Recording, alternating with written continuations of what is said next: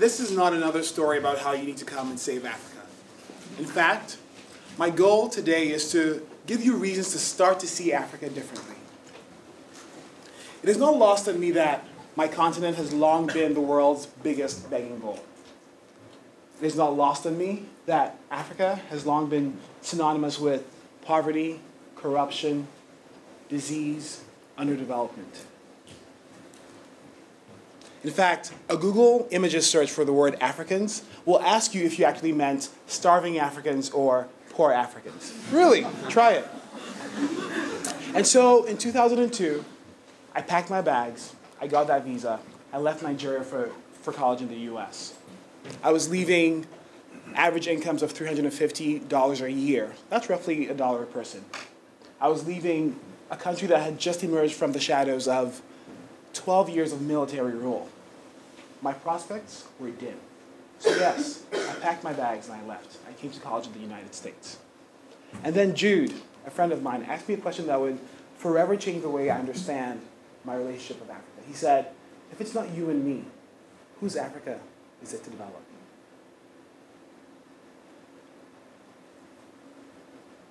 That question kept ringing in my head. Whose Africa is it to develop? I could get really comfortable here. Assimilate. Check out the accent. But there was another part of me that wanted to take ownership of that question. And so, after university, I decided to visit this place I had left to understand what it was that I was leaving behind. I called my journey Solving Africa. It was a trip to 7 countries around the continent. That name, as funny as it may sound to some of you, was actually my answer to Jude's question. About a week after the site solvingafrica.com went live, I had received my first fully funded round trip. Fast forward 6 months, 53 donations, roughly 40 volunteer hours, and about 10 guest rooms. I had visited Tunisia, Ethiopia, Kenya, South Africa, Senegal, Ghana, and Nigeria. There was a story being written across the African continent. It is a story that I began recognizing with each country that I visited. It is a story that echoes softly now, but louder and louder every day. And this is it. Africa's stars are aligning. I see it in the way that Africans relate to Africa. I see it in the way Africans outside Africa are starting to think of Africa, and also in the way that people who aren't even Africans are thinking of the continent. Let me tell you about Sammy Gitau. I met him in Kenya. He lives in Nairobi, but specifically in a slum in Nairobi called Matare.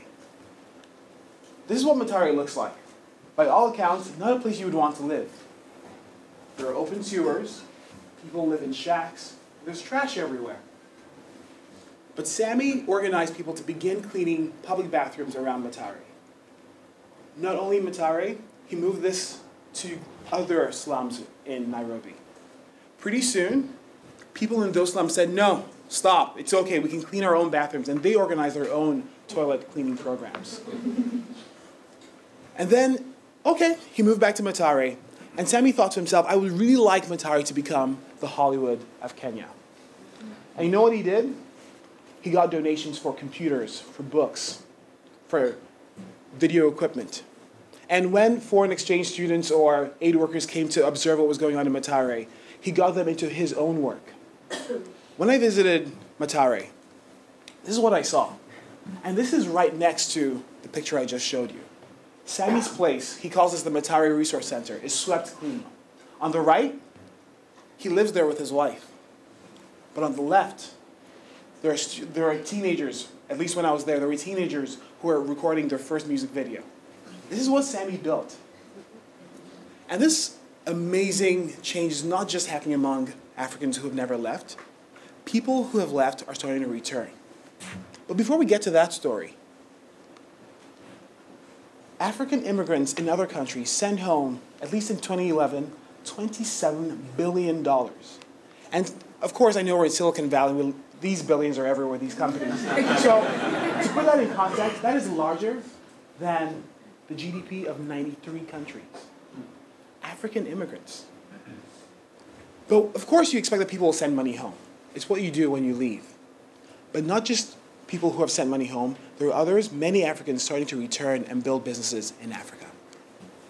Let me tell you about this man. His name is Thaddeus Belete. Belete is from Ethiopia, had lived about 20 years in Boston before deciding he was going to go start a spa in Addis Ababa.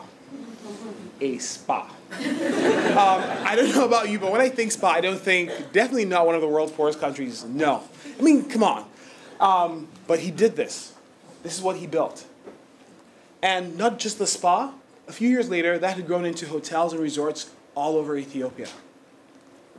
He did this, and today employs roughly 700 people and counting. I can tell you more stories like Thaddeus. I can tell you about Danladi Verheijen in Nigeria.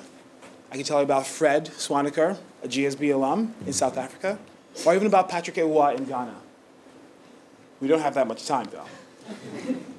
So let me talk about the third thing I mentioned, the way that the discourse is changing among people who aren't even Africans. Growing up, I came to understand that Africa has often been the world's charity case, right? Many people saw my continent as this unfortunate place and needed to come to the help of my hapless home. But that is actually changing, because now instead of seeing resources, people see resourceful partners. Foreign direct investment has gone from 11 billion in 2002 when I left to 40 billion in 2012.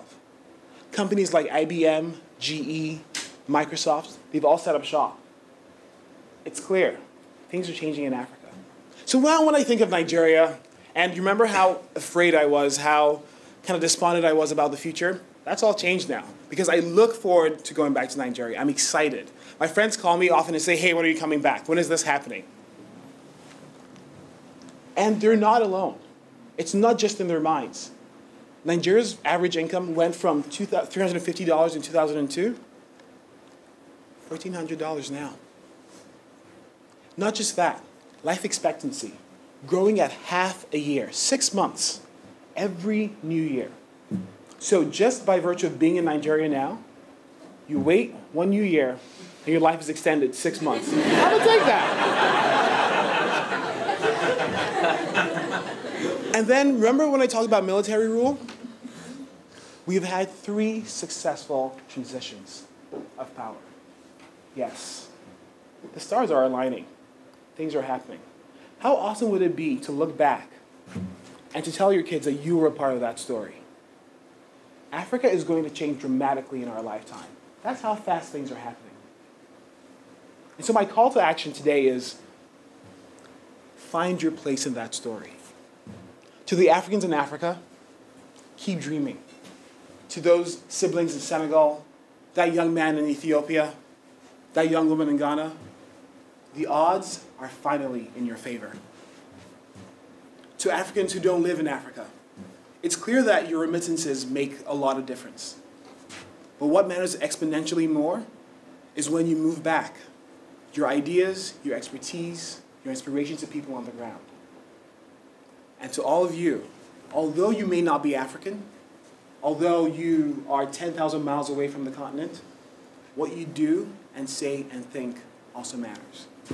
So when you see Africa, do you see a place to be pitied or a place to invest? When you think of Africa, do you think of problems or opportunity? When you see us, do you see charity or dignity? Thank you.